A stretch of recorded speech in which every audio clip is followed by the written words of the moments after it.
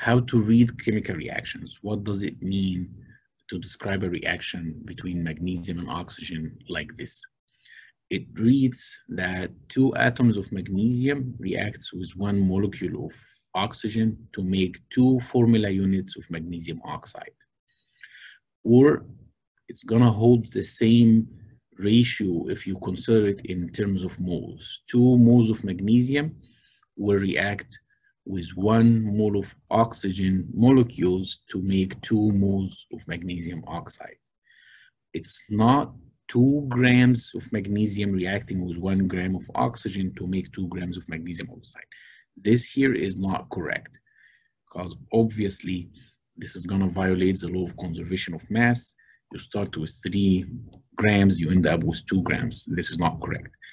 The ratio of mass for this reaction is going to be 2 times the atomic weight of magnesium, which is going to be 48.6 grams. Is going to need to react with 1 mole or 1 molecular weight of oxygen, which is 32 grams, to make 2 molecular weights of magnesium oxide, which is 80.6 grams. If you look at the masses, you will find that the sum of the masses on the left-hand side equal mass on the right-hand side. So it fulfills the octet rule. So what we get is a mole-to-mole ratio between the species, which is the ratio between the coefficients between each of the substances in the reaction. So you can look here, you can consider the ratio between magnesium and oxygen is 1 mole of oxygen to 2 moles of magnesium, or magnesium to magnesium oxide is 2 to 2 or 1 to 1, right? It's basically the same thing. Or between oxygen and magnesium oxide, 1 mole of oxygen, coefficient is 1, to 2 moles of magnesium oxide, coefficient is 2. These coefficient ratios stand as conversion factors in stoichiometric calculations. So we can do stoichiometric calculations the same way we do gram to mole conversions based on the composition of a compound. So if we consider this reaction here to make water, we will have 2 ratios that we can consider: the ratio between coefficient of hydrogen to the coefficient of oxygen, which is 2 to 1. So that can help as a conversion factor between the number of moles of hydrogen and the number of moles of oxygen. And we also have the ratio between hydrogen and water, or oxygen and water. So for hydrogen and water is 2 to 2 or 1 to 1. So that helps as a conversion factor between moles of hydrogen and moles of the product water.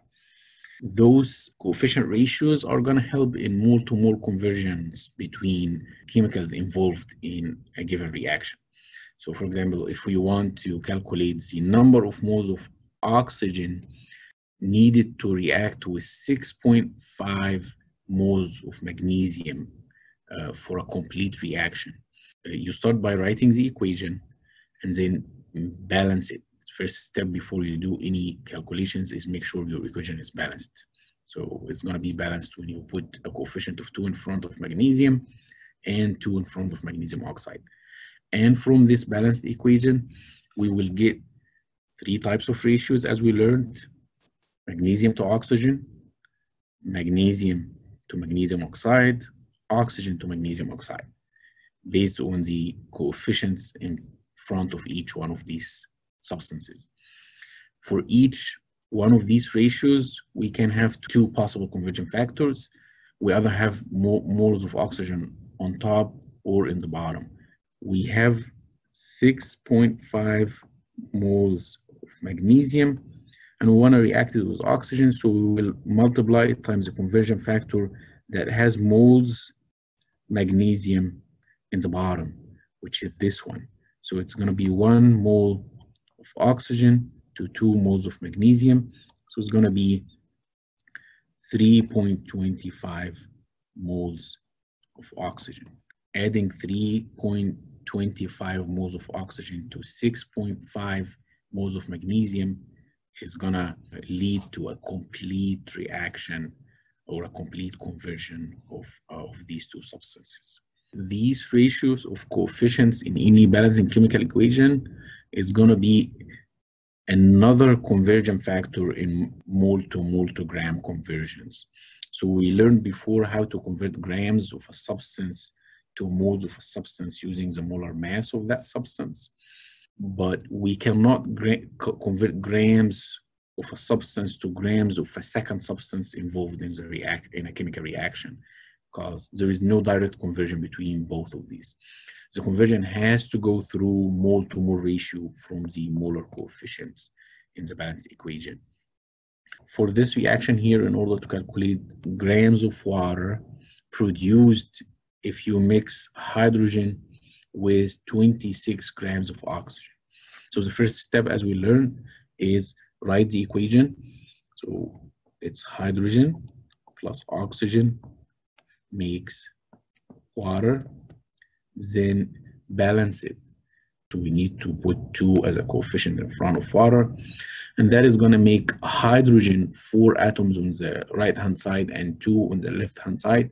So we need to put 2 in front of hydrogen. This is the balanced equation. And from this balanced equation, we can correlate the number of moles of oxygen to the number of moles of water based on the coefficient ratio. So 1 mole of oxygen is equivalent to 2 moles of water. So now we can convert grams oxygen to moles oxygen using the molar mass of oxygen, and then convert moles of oxygen to moles of water using this ratio here. This is going to give us moles water, and finally convert moles of water to grams water using the molar mass of water. So we start with mass of oxygen, 26 grams, convert the mass to number of moles using molar mass of oxygen, and obviously you need to put grams in the bottom, moles oxygen on top. So 1 mole of oxygen contains 32 grams. Remember that it's a molecule, O2, so it's going to be 2 times the atomic weight. So 2 times 16 is 32. And that's the first step. Now we have moles of oxygen that we can convert to moles of water using the molar ratio between oxygen and water according to the balanced equation, which is 1 mole of oxygen is equivalent to 2 moles of water. And the last step is convert moles of water to grams of water using the molar mass of water. 1 mole of water weighs 18.1 grams, right? Just to make sure that we set up the conversion correctly, these units has to cancel out to grams of water at the end. So gram with gram, mole oxygen with mole oxygen, mole water with mole water, and you will end up with grams of water, which should be 29.41 grams of water.